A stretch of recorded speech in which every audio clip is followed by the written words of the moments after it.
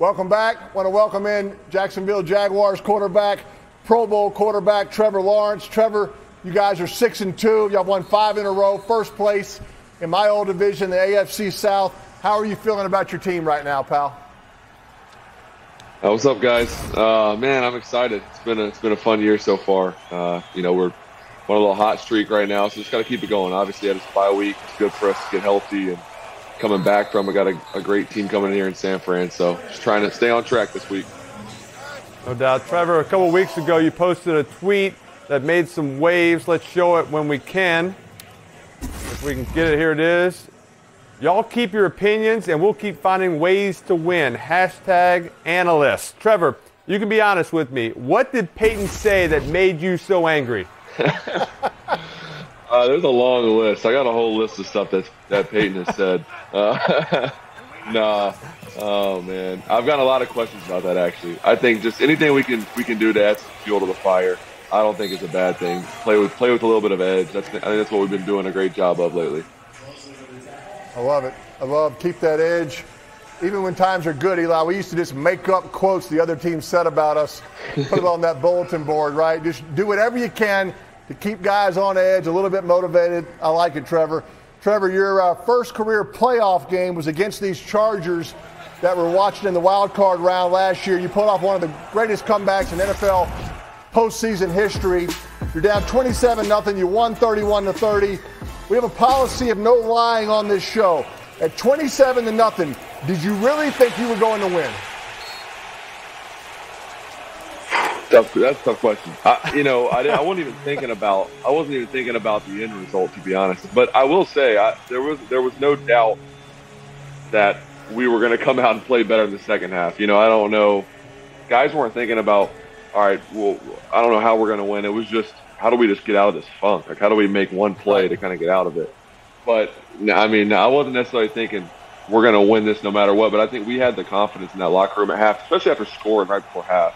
That was the big thing. Yeah. We scored at 3-7-7, went to half with some confidence, and then we started rolling. Catch the ball. Hey, Trevor, your Jags have adopted a philosophy that no matter what happens, people say the word good to each other. And even after you had 4 picks in the first half of that game, one of your linemen said good to you. At that moment, did you find his comments motivational, or did you just want to punch him in the face? Yeah.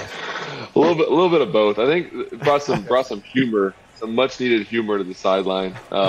You know how the O-line rooms are. They just love to cut up, have a good time. All these guys. But yeah, it was good timing for me. Kind of snapped me out of it. All right, don't take yourself too seriously. And just knowing too, those guys got my back. They're over there making jokes when I'm throwing 4 picks and we're in a playoff game and down by however many touchdowns. I love it. Trevor, stay with us. We're going to commercial. Will you please come back after this? Please? You promise? Please come back. Please come back. Welcome back. Trevor Lawrence still with us. Trevor, I want to ask you after this play about what you did after that playoff win against the Chargers, but hopefully we can get a little Jets offense going while you're on here. Eli, we got to run the ball a little more effectively. We got to go first down, second down, first down. See, that's not the way to do it. We need more yards on first down. Trevor, after that win, you went to Waffle House. Let's watch the video when we can here. Okay? Yep, I like it. Apparently, you called ahead and cleared out a space for you and your teammates. Do you feel like you've finally made it in life? Now that you can get a reservation at a Waffle House in Jacksonville at 1 a.m. Oh. It's got to be it's up there on things that I've done for sure. I mean, I don't know if anyone's gotten a reservation before. I got to thank Marissa for that one though. She's the one that called and set it up. Oh man, but no, that was good memories. Nothing beats a little 2 a.m. Waffle House. No doubt. After a playoff win. No doubt.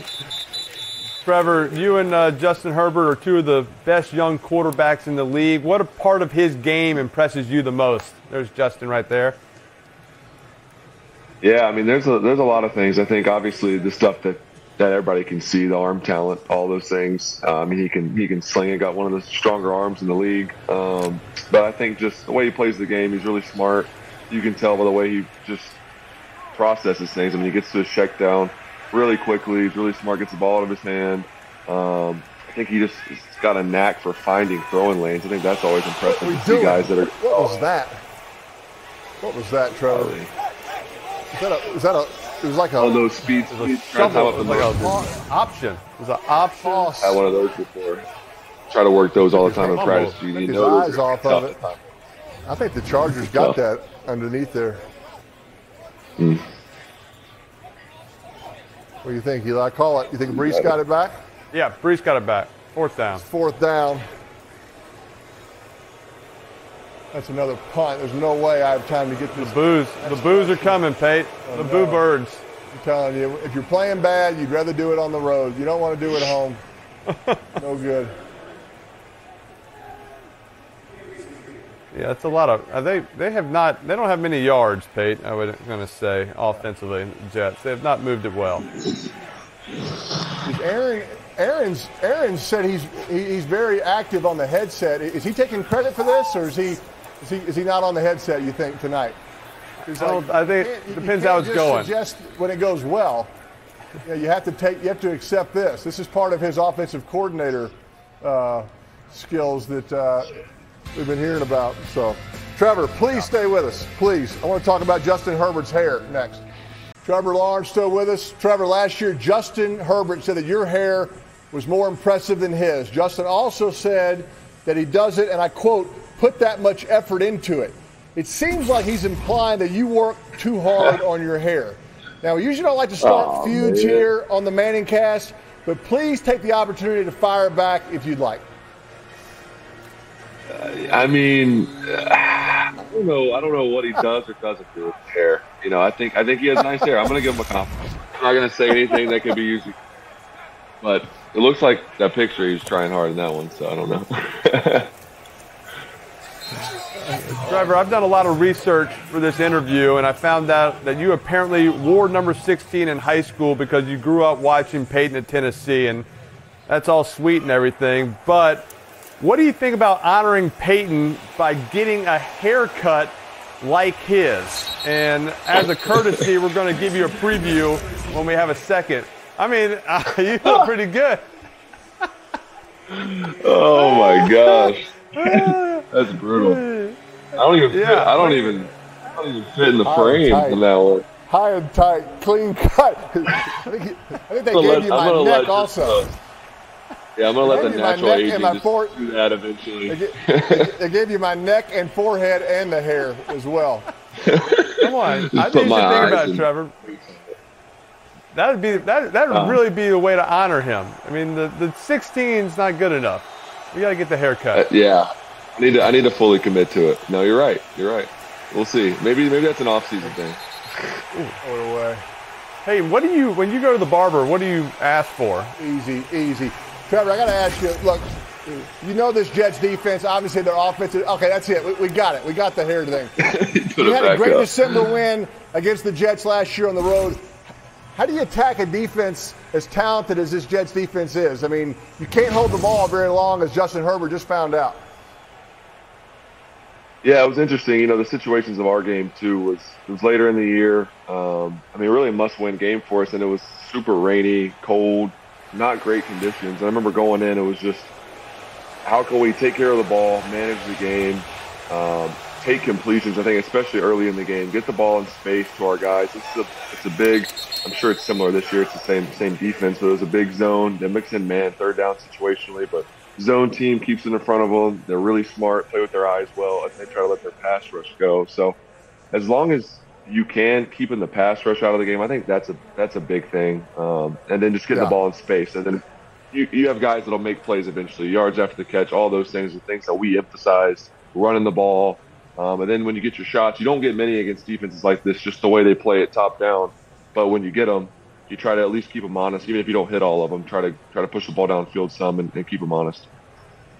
I was always concerned, Eli, I was always concerned when you played a team that the defense was talented, their offense was struggling. It's around now when that Jets defense they're going to take a chance, right? They're going to squat down on an out route, right? They're going to jump a quick slant route and take a chance. And if you're throwing a timing route, if you're throwing, a three-step drop, 1, 2, 3 throw, and that corner jumps the route, it's going the other way. So I never liked playing against teams with crappy offenses and with talented defenses, and that's what the Jets are. So, Justin's got to be careful here kind of in these, this second half, because Sauce can jump one in a heartbeat. So. And Trevor, we mentioned your comeback against the Chargers in the playoffs last year. You threw 4 touchdowns in the second half of that game.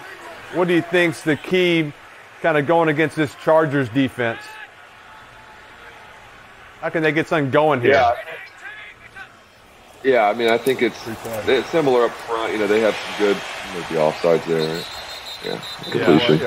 They're good pass rushers. That's always the first thing I think as a quarterback and as a coordinator or coach, whoever you are, making a game plan. You think about those guys up front who can kind of wreck a game. So you handle those guys, and then in the back end, they're a defense that really likes to do a lot of different things. So you could catch them where there might be a miscommunication, where they're trying to disguise something so much where you might have a guy running free or take advantage of a quarter half deal or whatever it is. We had a couple playoffs like that against them, but they're a good team. They had some good things schemed for us as well. They had some good disguises that got me in the first half, but then I think just settling in, how do you kind of see what their plan is when it is a defense that does a lot of different things, and then kind of go from there where the Jets are at now and make the adjustments. They need to do that. They need to run the ball and get 10 yards. This guy, Breece Hall is averaging almost 6 yards a carry. Just give it to him every time. I mean, the math is there. Eventually, you'll get a first down. Trevor, this may be the closest the Jets. Trevor, this may be the closest the Jets get to the red zone. So, if they score a touchdown in this game, it doesn't have to be this series. Do you think it's going to be a run or a pass? We will put that picture. Oh, I thought you were going to put the picture of him with my hair up there. We don't have that. We don't have that. Can he catch a screen pass? Do you think they'll score, if they score a touchdown, on a run play or a pass play? Just keep it simple. Keep it simple. I'm going to go high percentage here. I'm going to go run. The next score, right? Okay. Is that what we're saying? Well, no, it's going to be late in the fourth quarter. So, Eli, in the fourth quarter, with a minute to go, the Jets score. He says run. Put Trevor up there next to the Terminator. Run. Got it. Second and Ready. 10 here. All right. I think we're. Don't you think we're in 4-down territory here? I think it's really. I think we can give the prediction. Will the Jets get into the red zone? Yes or no on this drive right here? Just even get into it. The flag's going to move us further away. Who's that on? Is that on the Jets? He's saying it's on the. Well, it's got to be on the Jets, right? Illegal formation, offense. Yeah. Number 89 covered the tight end. That's not going to help. Trevor, you played 2 straight games in London, came away with 2 wins. You haven't lost since. The Jags have now played in London 11 times, so most of any team. How do you feel about being London's team? Bonus points if you can answer in a British accent. Well, bro, I love being London's team.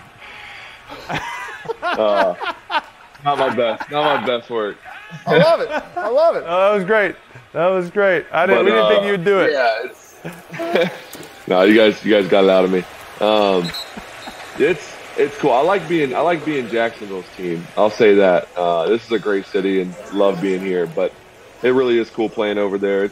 It's always a fun time. The fans are awesome. It's cool to see a different part of the world. People that love football. It always kind of surprises me that that far from home and people are still amped about it. So it's fun. It's always a great trip for us. It was great this year. Got 2 wins out of it and came home. Kind of got out of our little slump. So it was good for us. But like I said, I love being Jacksonville's team. But that's always fun every year going there.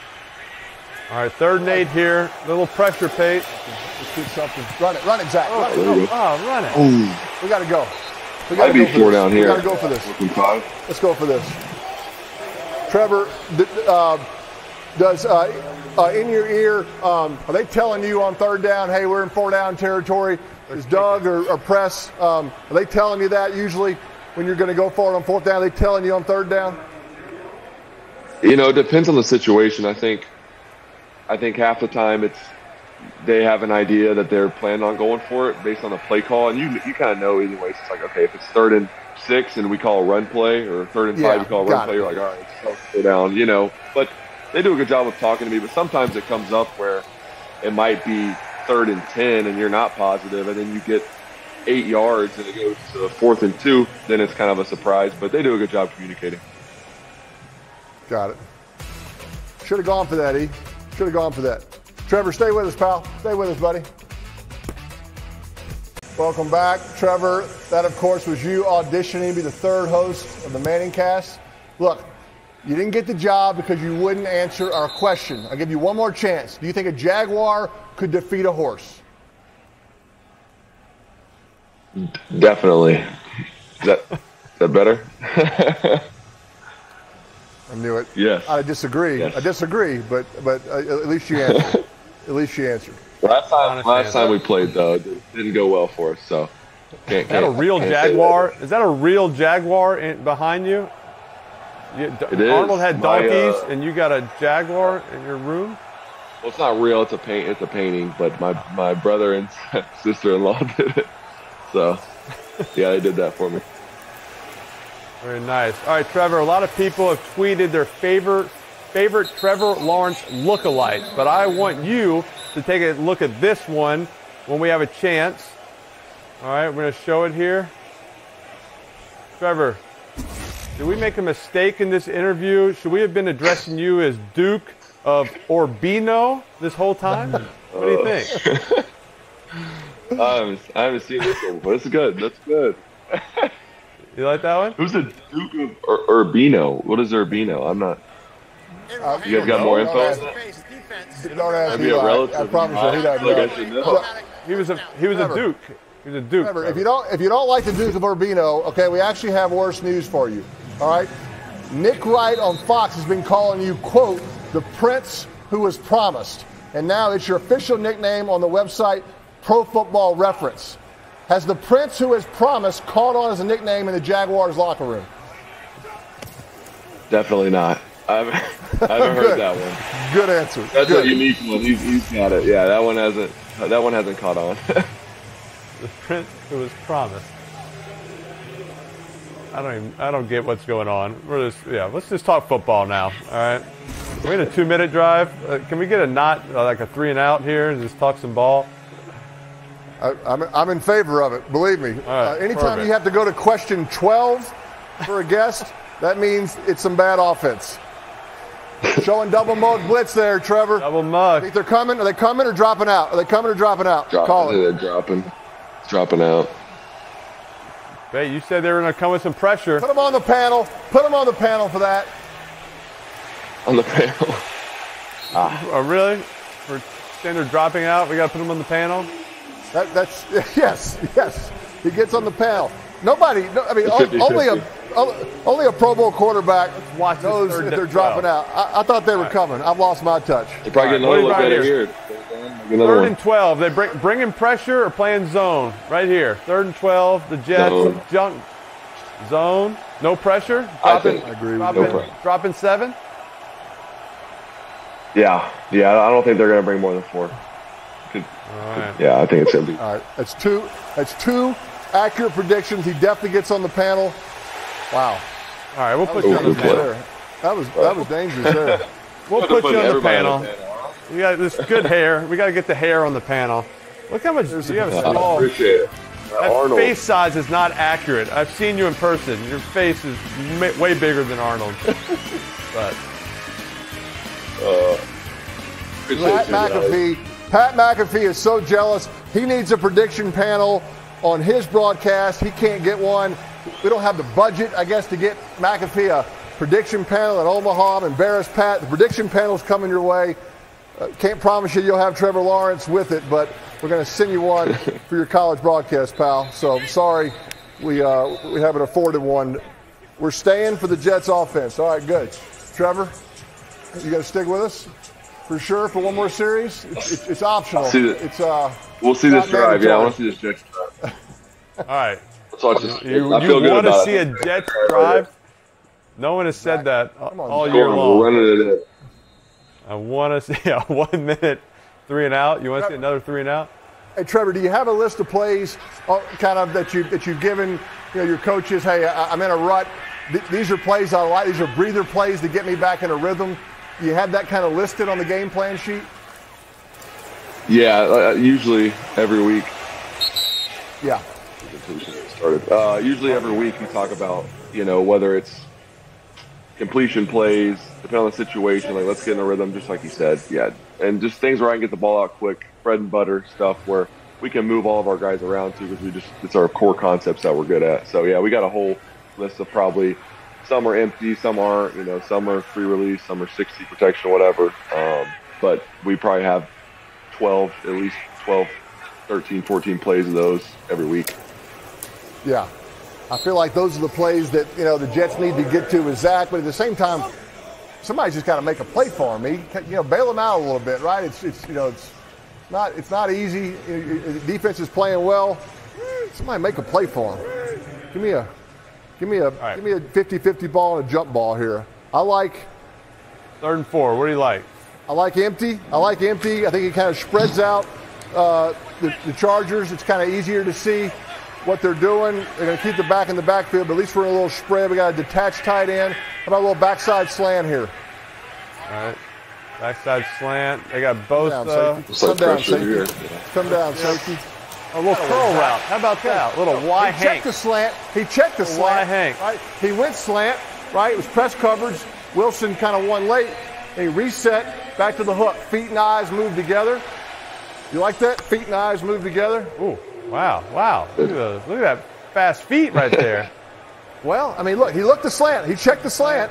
See? Did he get off it too quickly, Pate? Did he get off? No. He had 2 hands on the pocket. He was watching our last segment. He heard me talk about 2 hands on the pocket. Appreciate the viewership, Zach. All right, now throw it away. Screen. That was good for the screen. Take that. Take that. Didn't fall for it. Good, Trevor. Good job. Trevor, do y'all have any run plays anymore, or is everything just RPO in football? There are no more run plays anymore, right? Everything's RPO. No, we got a lot of straight up runs. All right, good. I think good. They're starting to get tougher with the calls. The officials calling linemen downfield. Now, so I think yeah, they're starting to really look out for that. I think it's like a yard and a half, 2 yards is all you got. So it's tough. It puts those linemen in a bind. That'll wait. You see, we got to make that play for him now. We got to get it to 3rd and 4. 3rd and 10. Yeah, 3rd and 4 and 3rd and 10 are way different. Also, Pay, don't you think? I mean, they've thrown. Everything's been slants. They've done a lot of quick outs, hitches. I think they don't want to hold the ball for a long time. Like you chip and let them throw the ball down the field. Throw a post route. Throw a go route. Nothing. Everything's. These defensive backs they're not challenged at all. No one's running by them at all. Inside technique on Wilson to take away the slant. How about a little slant and go up top? Fire in the hole. Not chipping either. No chip. He lied to you too. He told you they were going to chip, didn't they? He told me they were going to chip. No chip. When former has-been quarterbacks call you to interview you for a show on ESPN2, do you tell them the truth, or you just cliche them to death? If you're on the bus and their teammates around, right? What's the go-to? You just to lie to them, give them a bunch of nonsense so they hang up? Yeah, you got to do a little bit of both. So maybe you guys are getting some bad intel. Jeez. We got. He said they were going to chip him. He said they were going to chip. 3rd and 12. You don't chip them. All right, Trevor. You gotta get some sleep. You got the Niners coming up. So appreciate you coming on, man. Thanks, buddy. Appreciate you guys. Good luck, Enjoyed pal. it. Yeah. Good luck rest of the season. See you, man. Good luck.